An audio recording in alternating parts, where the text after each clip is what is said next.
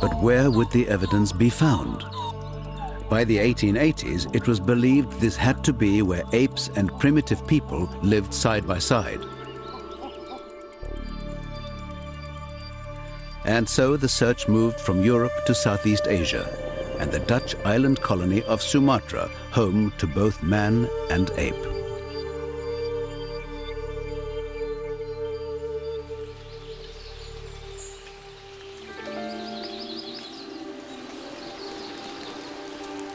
In October 1889, the monsoon season was beginning, and no one tried to negotiate the dense rainforest unless they had to. 2 years ago, Eugène Dubois had a promising career as a doctor in Amsterdam, but his obsession with human origins had led him to take up the challenge to find the missing link. After abandoning his career and his civilized European home, the great dream had turned into a nightmare.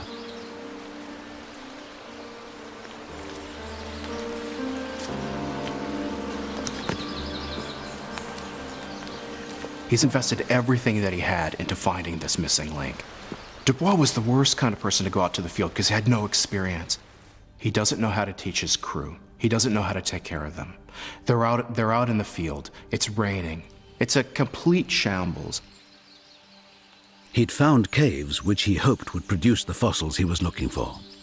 They hadn't.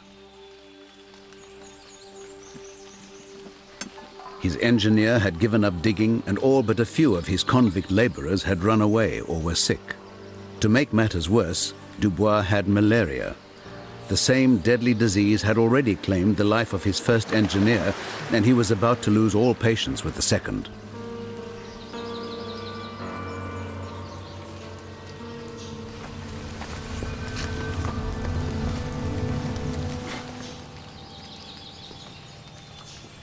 Wat ben je aan het doen? Ik ben aan het opruimen.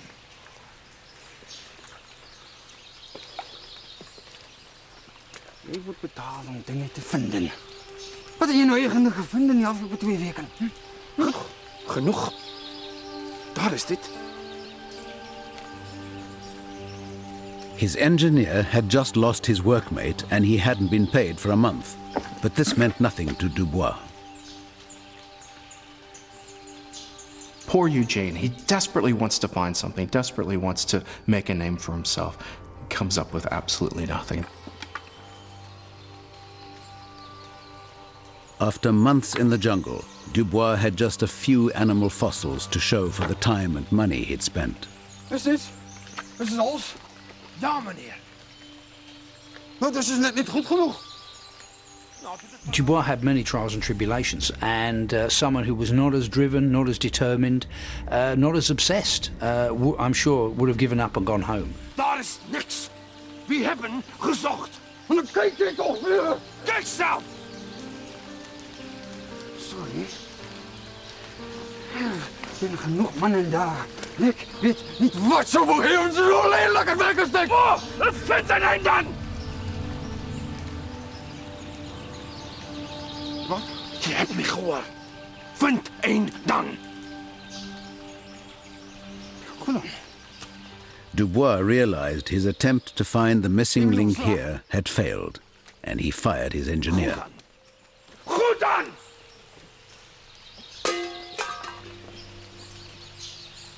They leave Sumatra and he goes elsewhere. And he frankly doesn't know where to look other than somewhere in the East Indies.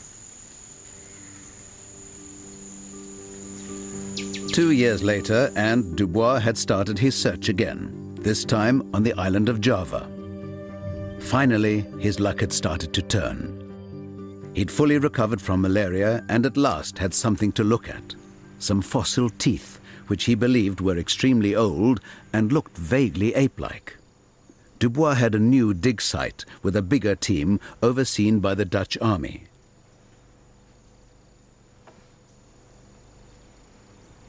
Every so often they brought him material they thought might be of interest, and one day, in October 1891, he got another batch.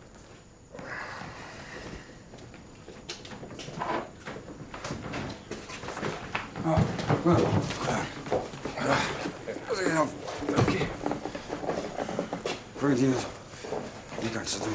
Zo. Whoop.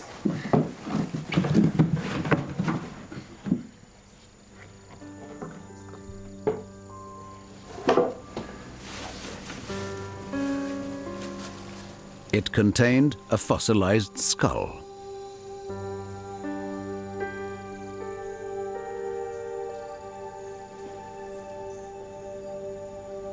Just like Neanderthal 40 years earlier, it was only a skull cap, but like Neanderthal, it sent its discoverer into a frenzy of speculation. Dankjewel.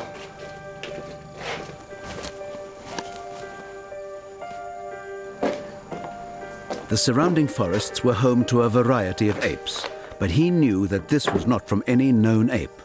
It was too fine. The brain cavity was clearly large, yet obviously not a human skull. So, could it be an early human ancestor, closer to our ape-like origins? The only thing he could compare it with in his mind was Neanderthal.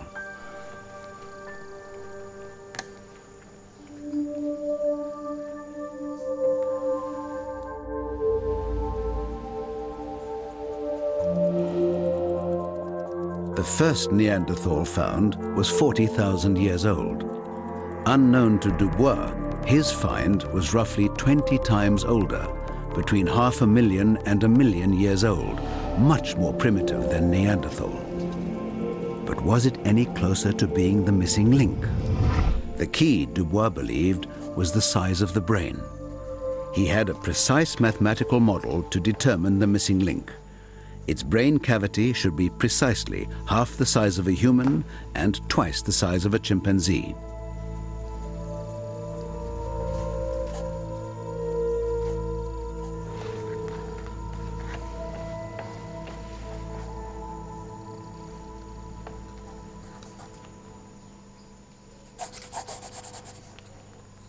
But when he calculated the brain cavity of this skull, it was the wrong size. Too big for the halfway point, therefore too big to be the ape-like creature he had imagined. And more evidence emerged from the site which simply added to the confusion for Dubois. A complete fossilized leg bone. Its shape suggested its owner stood upright and walked on two legs, like a man.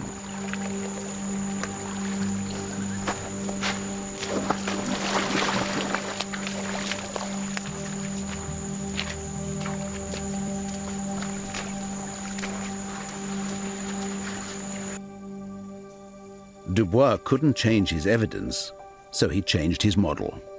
He decided that the missing link had to have a brain almost as large as our own. And he was so convinced by his meager evidence that he wrote to the Dutch colonial government announcing that he'd found the missing link.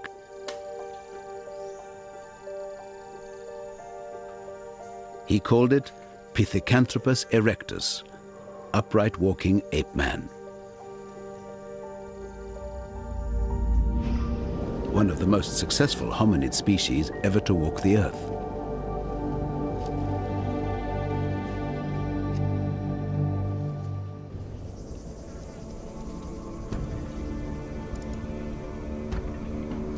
In Africa, 800,000 years ago, and 10,000 miles from where Dubois found his upright walking ape, this is the same species, today called Homo erectus, upright walking man.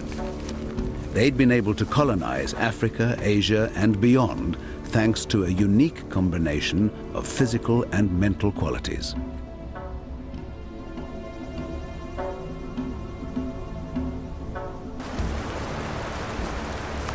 Standing at around 6 feet, their bodies were similar in shape to our own, and their brains were about 2/3 the size of ours. Homo erectus was on the verge of becoming human.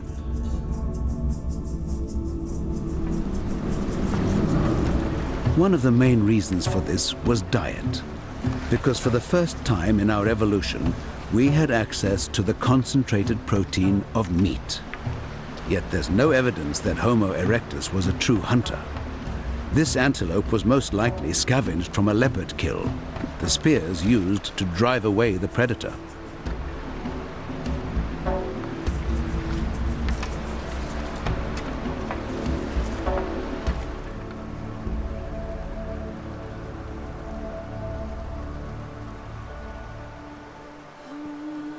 It's believed that our bodies had also been going through some radical changes.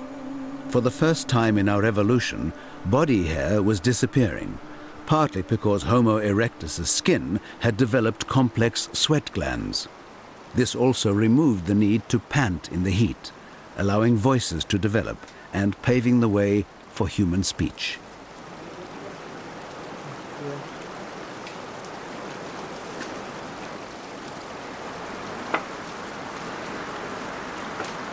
But it's their stone tools that showed how advanced Homo erectus had become. We find the appearance of a thing called the hand axe, which has been called the Swiss Army knife of the Paleolithic.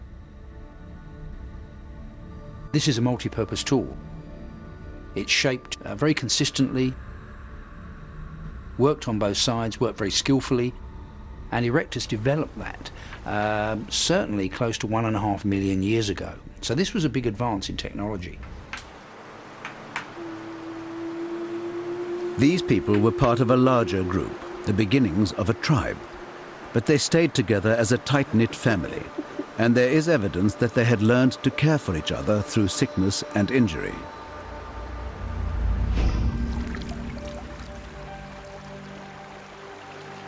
The leg bone which Dubois found in Java had an unusual scar, showing clear traces of damage and repair.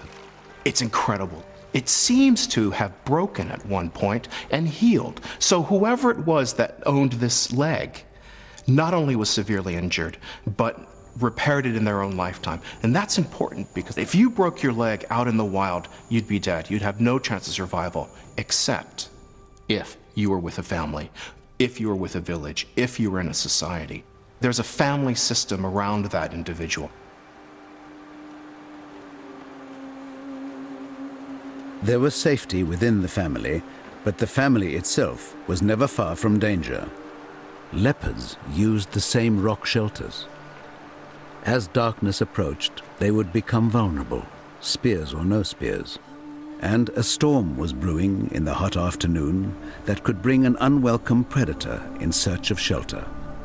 But this storm might also bring something else. A new weapon that shifted the balance of power between our ancestors and their competitors.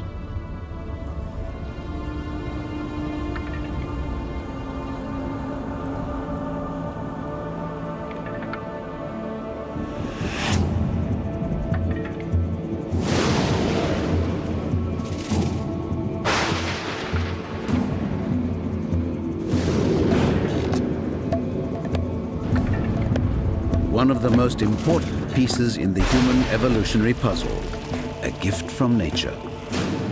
Every animal on Earth that had ever encountered fire had run away from it. Homo erectus was at a crossroads of human evolution. If they could do the unimaginable and conquer their instinctive fear, they would harness a new power. They just needed the nerve to reach into the blaze.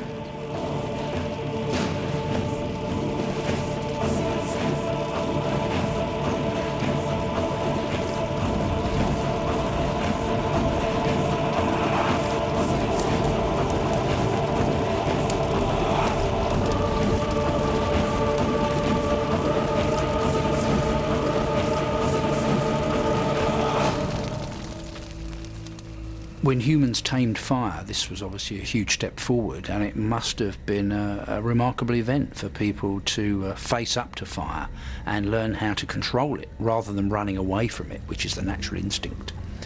And once they could do that, once they could capture fire and eventually even make it at will, this was a huge advance. The impact of fire was enormous on human evolution.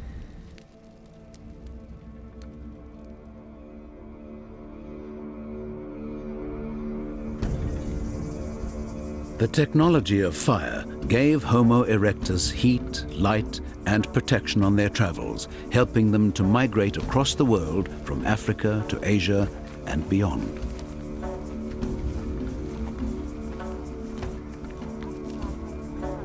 This is how Eugene Dubois came across